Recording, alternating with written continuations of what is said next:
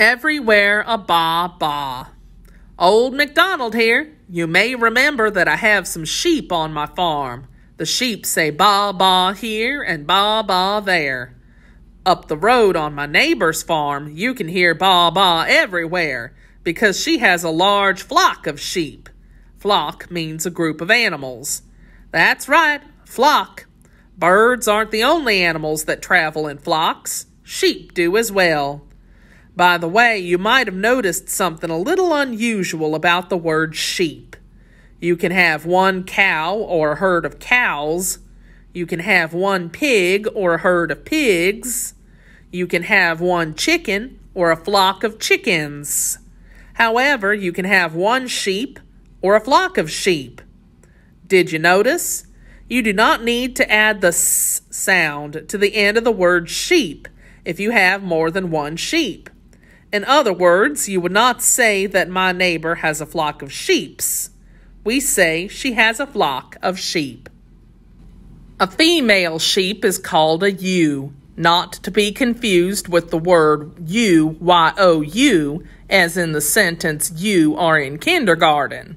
The word you, as in you, not me, and the word ewe, E-W-E, a female sheep, sound the same but are spelled differently, and they mean totally different things. A male sheep is called a ram. As with most other farm animals, farmers do not keep many males in the flock. My neighbor has 1 or 2 rams, and the rest of her flock is female. Baby sheep are called lambs. The ewe often has twin lambs. When lambs are young, they feed on their mother's milk.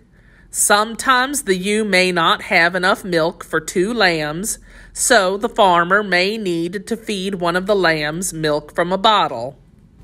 By now, you've learned that farmers raise animals for milk, eggs, and meat. Sheep are mammals like cows and pigs because they give birth to live young and they make milk to feed their babies. Some farmers raise sheep for milk, which they use to make cheese, and some people raise sheep for meat. Most farmers, however, raise sheep because of the wool that grows on their bodies. Wool is a very important material to people. Sheep's wool can be turned into yarn and woven into warm clothing or blankets. Can you see the person who is wearing a wool sweater in this picture? They both are. Sheep lead pretty simple lives. They spend most of their time out in the field grazing. The farmer lets them out to graze every morning and leads them back to the safety of the pen at night. A pen is a small fenced area for animals. Sheep generally stay with the flock, where there's safety in numbers. Sheep do not have to worry about small animals like raccoons or skunks sneaking up and eating them. However, unlike cattle and pigs, sheep are not very large and they are certainly not fast. So sheep farmers have to protect their sheep from coyotes and wolves or other large predators. Predators are other animals that eat animals, including sheep. Every now and then, a sheep does stray from the flock, usually in search of some tastier grass. Stray means to wander away. Sheep are valuable farm animals. They are worth a lot of money, so the farmer cannot afford to let them wander off. My neighbor hires a shepherd to help watch over her flock. The shepherd's job is to lead the sheep out to pasture and watch over them to make sure they do not wander off or get eaten by other animals. The shepherd's job brings certain responsibilities. Responsibilities are tasks or jobs a person has. The shepherd must stay alert and beware of predators. If a sheep starts to wander, the shepherd can catch the sheep with its crook, a large wooden stick with a hook on the end, to lead it back to the flock.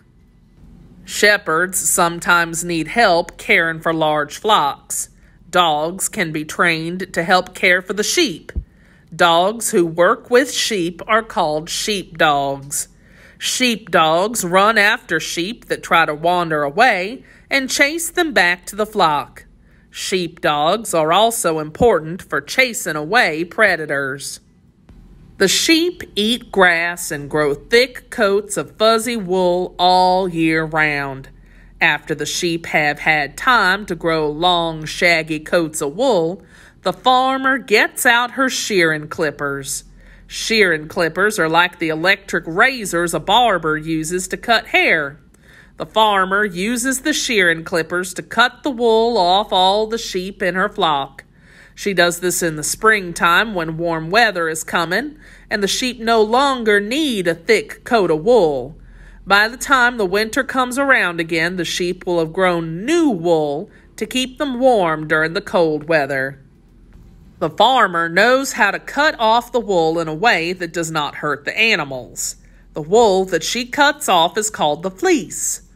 When the farmer shears a sheep, the main part of the fleece can come off in one big piece.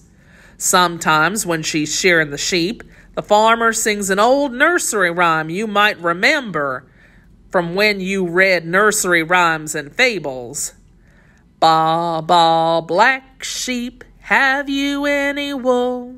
Yes, sir, 3 bags full. 1 for the master and 1 for the dame, and 1 for the little boy who lives down the lane.